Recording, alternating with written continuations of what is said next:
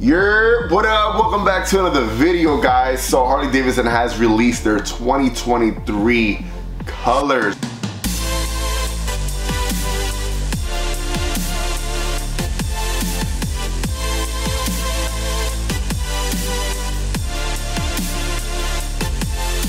We're going to be talking about all the brand new colors that Harley Davidson has released today. This is not including some maybe new motorcycles that they're releasing. That's going to be later on this month. And obviously the CVO colors are not part of this today either. So we'll get to see that at the end of the month as well for the launch, which you're going to be doing a follow-up video as well. And if you're looking over here, no, this isn't my Road Glide, obviously. I just dropped off my Road Glide yesterday at the Tour Custom Cycle Shop. The bike's going under the knife.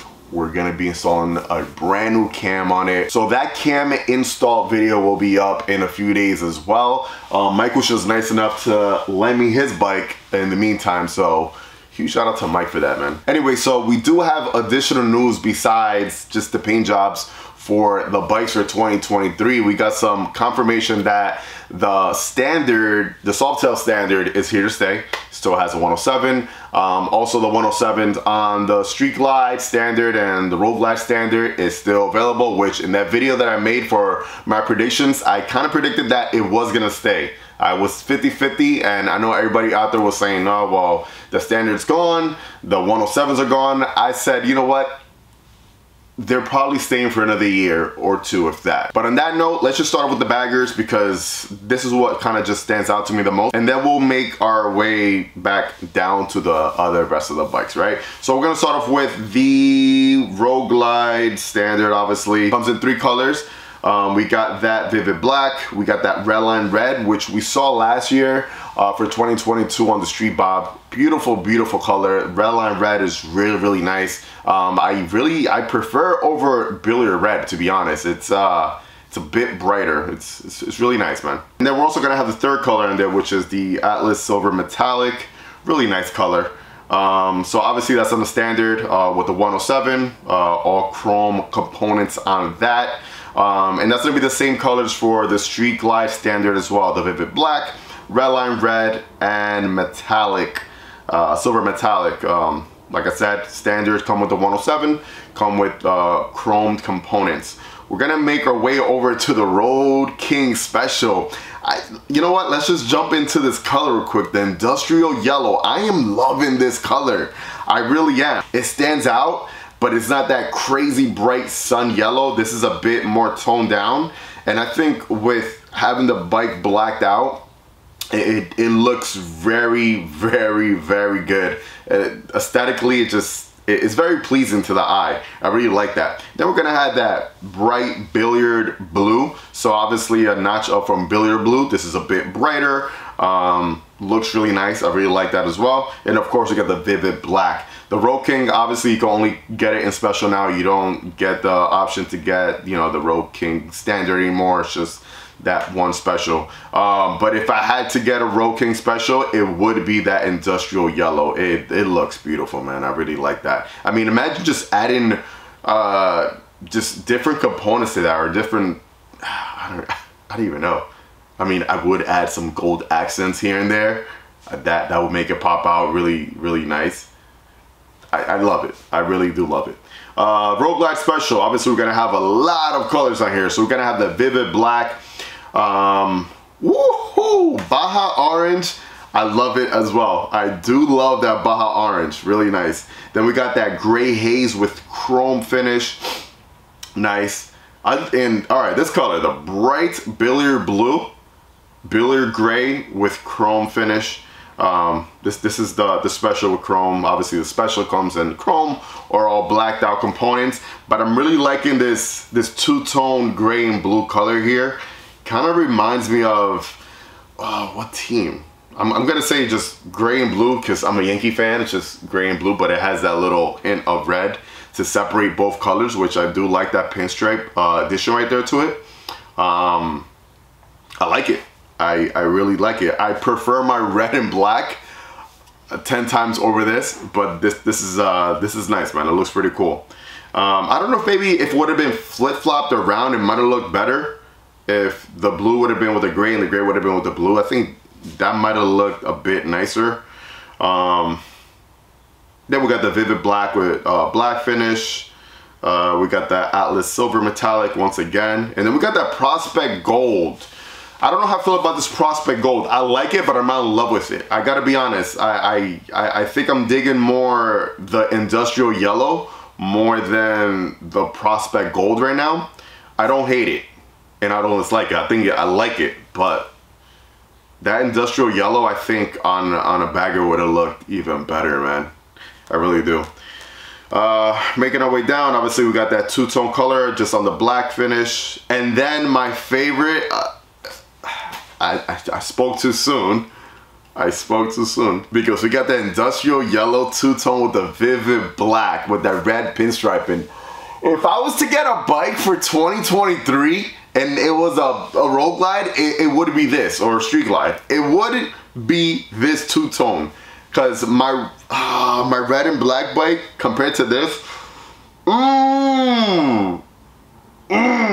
it's just like at the cusp. It's like neck and neck. I wouldn't be able to choose, I think. It would have to be a toss of a coin, because I'm in love with this color. And you know what? The red pinstriping, just dividing both colors, just makes it pop out a lot more. I love it. I really, really love this. I really do. And especially all blacked out, because from what I'm seeing here, you can only get it with the all black components, not chromed out, which is fine, because I think the black and yellow just murdered out with all black. It just makes it look, I'm not sure how this would have looked with the chrome components. I think they made a good choice just keeping it with the all black. But I really, really love this. Also, another thing, obviously we know that the specials are keeping the 114, no bigger engines on that, which we kind of knew already that was gonna happen. Is it me? Am I crazy? Or I'm looking at a close shot of the stock seat, and the stock seat looks a bit different. Am I crazy or what? Or do you guys see that?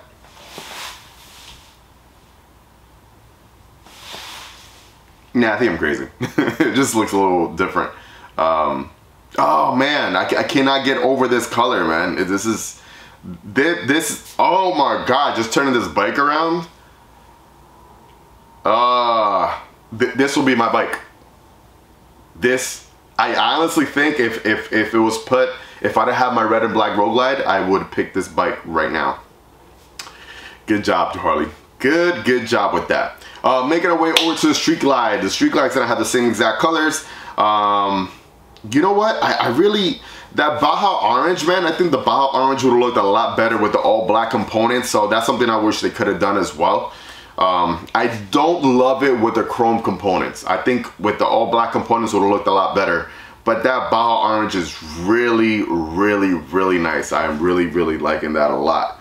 And then obviously the same colors that we just mentioned for the Road Glide. Road Glide Limited, we're gonna have basically all the same colors. So we're gonna have the vivid black, obviously, gray haze, silver fortune, that's okay.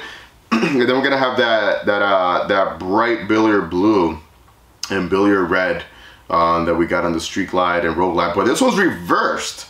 You see, this is what I was talking about. I think that with the reverse concept looked better. And I think I do like it better this way.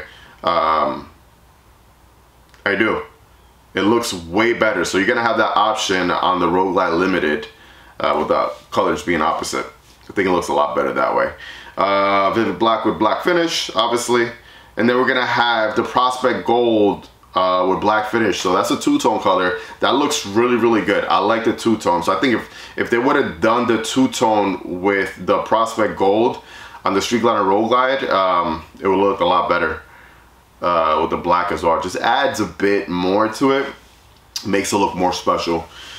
Then we'll get the Ultra Limited. We're gonna have that with the red line red. Looks clean. Same colors as the Road Glide Limited as well. So nothing crazy there. And then we got the Road Glide and Street Glide ST.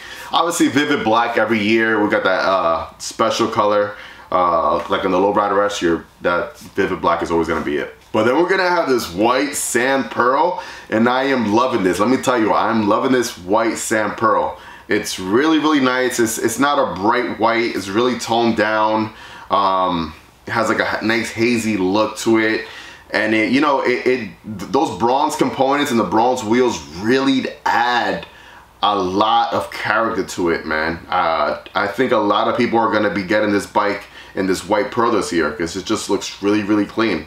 I really, really like this, man. I really like where Harley's heading with this. Same thing for both the Street Glide and the Road Glide. So those are all the baggers, right? We're gonna make our way now to the, let's go to Adventure Touring real quick. Let's just stop in there. We get the Pan America 1250, all black, vivid black. But then we got the special, which comes in vivid black. You're gonna have that gray haze. Looks nice.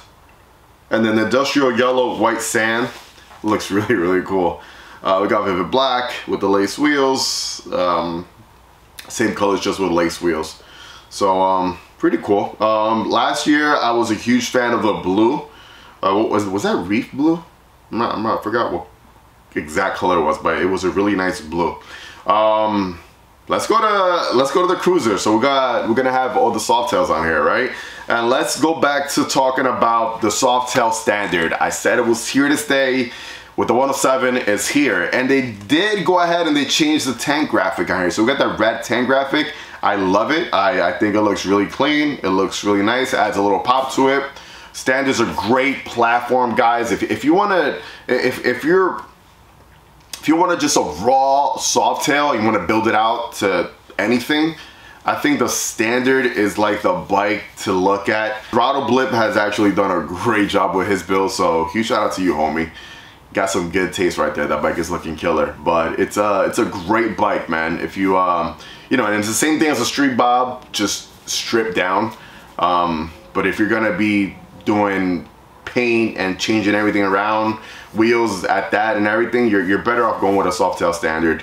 You're at $14,399 compared to the $16,599 in the Street Bob. So have that in mind. Always have that in mind. If you're gonna get a bike, I know sometimes we buy these bikes and we start off with an idea of what we're going to go with the build, and then it goes somewhere else. But you know, really sit down, think thoroughly, take your time thinking about your build, and if you're really going to strip the bike down, you're better off going with a standard. So for the Street Bob, moving on, we got the vivid black with that reddish orange tank, same thing as last year.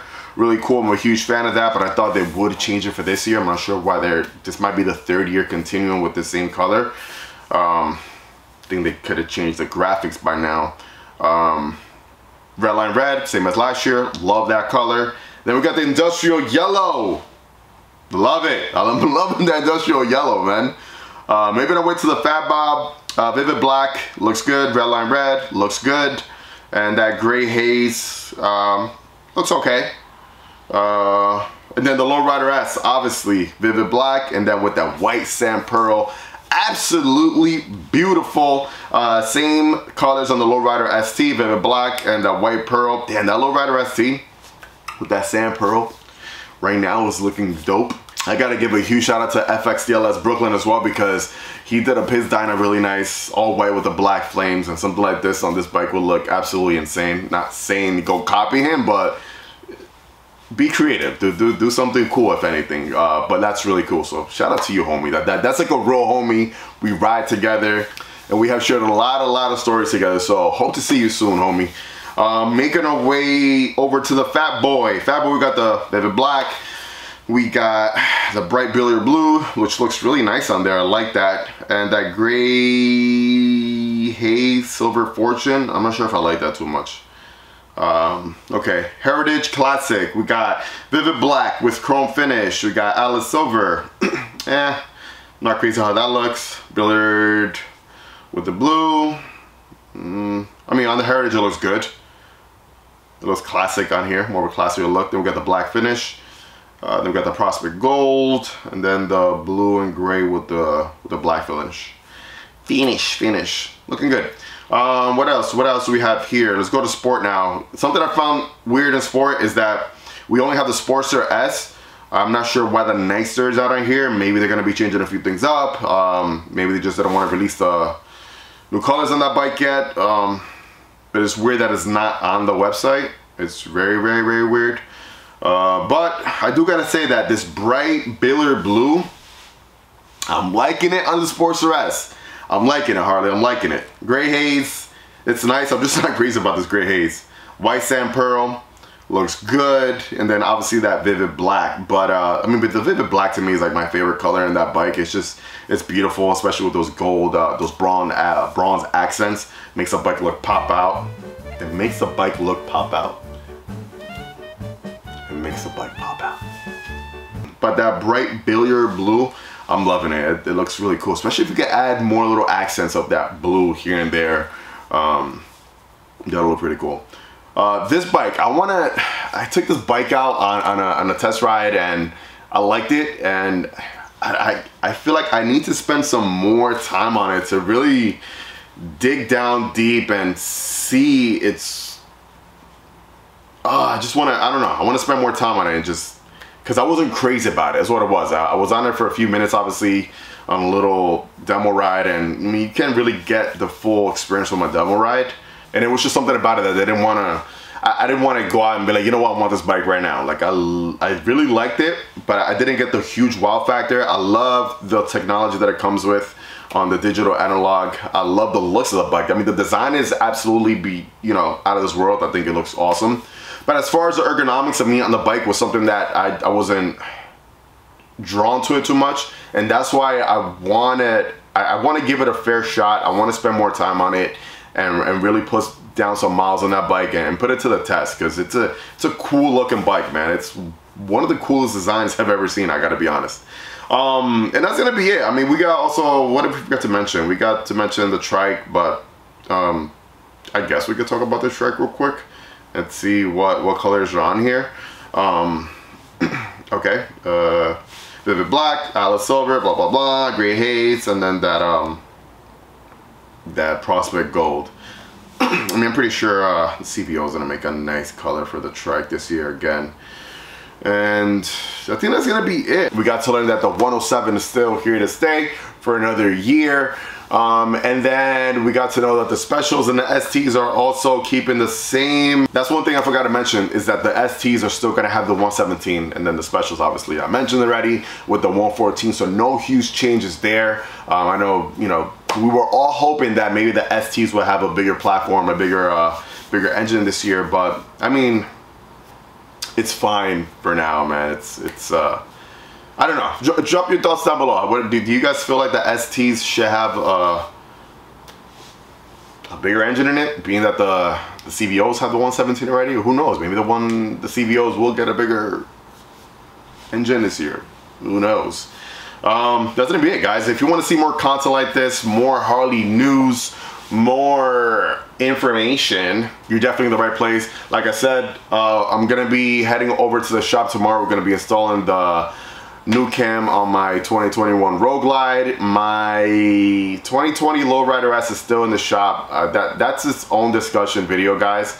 We got a huge upgrade coming for that bike, so that bike will no longer be a 114. I'm just throwing it out there right now. So my Lowrider S will no longer be a 114. So what are we working on?